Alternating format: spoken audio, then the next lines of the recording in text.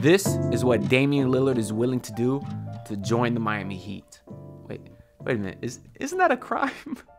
Either way, I better put that down. I ain't trying to start playing with fire and end up walking out of here like Jason Pierre-Paul doing this the whole time.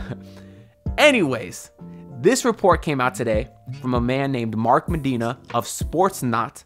Now, how credible is he? I do not know. Brother, this guy stinks! Anyways, the article is headlined, Source: Portland Trailblazers star Damian Lillard will not report unless traded to the Miami Heat. Mark Medina details, he just wouldn't go. A person familiar with Lillard's thinking told Sportsnot he just wouldn't report. Now, in my last couple videos, I kept mentioning this article from Stop the video right now. Go ahead and hit subscribe, hit the like button, all that good stuff really helps me out a lot, and I greatly appreciate it. Let's get back into it. It was from a reporter named Henry Abbott, and he basically just said Lillard would forgo paychecks to get to his preferred destination. Now, y'all could pause and read that here. I've talked about it like 3 times already, right? Because I get all these Portland fans saying Lillard is not that type of guy, which I agree. I never would have thought Lillard would be the type of guy to sit out, but that's what these reports are saying. Now, Ben Simmons missed $360,000 a game during his holdout. They said it was about a total of $19 million.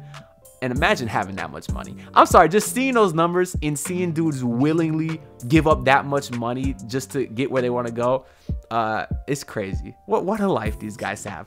But anyways, Dame makes a similar amount of money per year as Ben Simmons did. So you can assume that Dame is probably going to miss $360,000 a game or a day. I'm not sure the exact details, but point is that is a lot of money he'd let sit on the table if a holdout is necessary.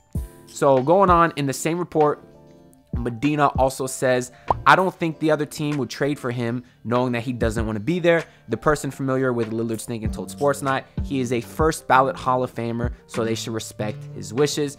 Again, this is something I've been saying, not so much that they owe him one, like other teams don't owe him one because he's a first ballot Hall of Famer.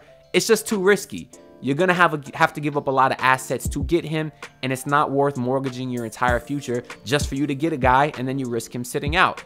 And it's not like Miami's package is trash. I know everyone's saying, oh, it's nothing.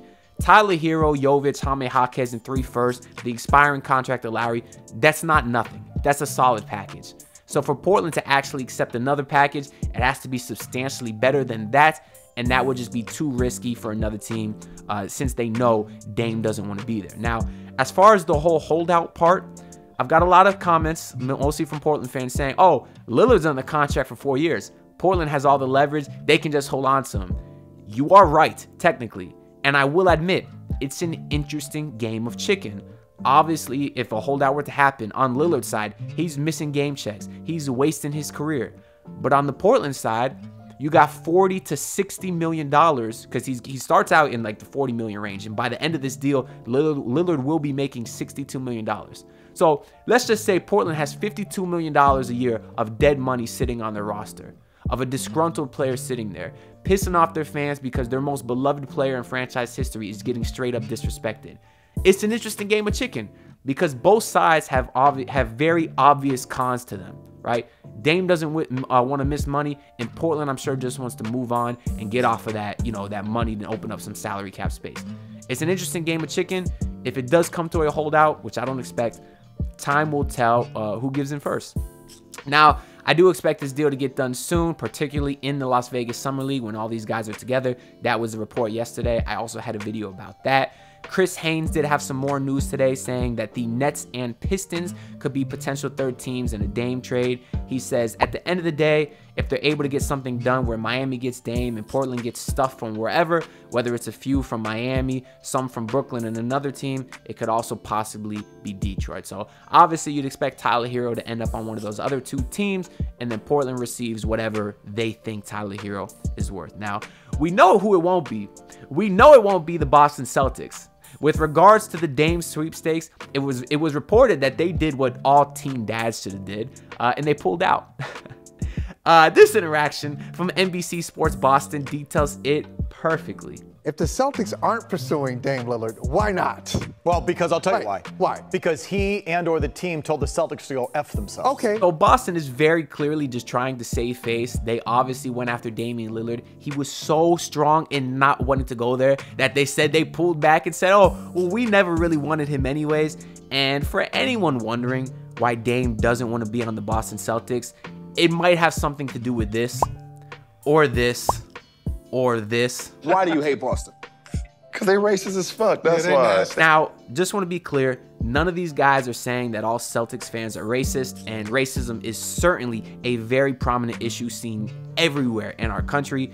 But regardless, those three guys are people that are very close with Dame, and they all just happen to share a similar sentiment about Boston. So the last update I have for y'all today comes from Dame himself, and it's everyone's favorite, a good cryptic tweet. He first sends out this: I'm amazed. Now, I think that he's clearly talking about or about, or maybe even about, okay, probably not that last one, but that was a very clutch shot by me, and we did win that game. But 750 The Game did ask Dame why, and he responded at how people could know so much and so little at the same time. And with that, he's undoubtedly talking about Wojnarowski. I'm a real boy. Does that rhyme? I gotta write a bar about that. Hold up. I'm about to be undoubtedly the GOAT like Wojnarowski. I'm telling secrets and spilling beans like Kevin Malone's hot chili. Okay, hold on.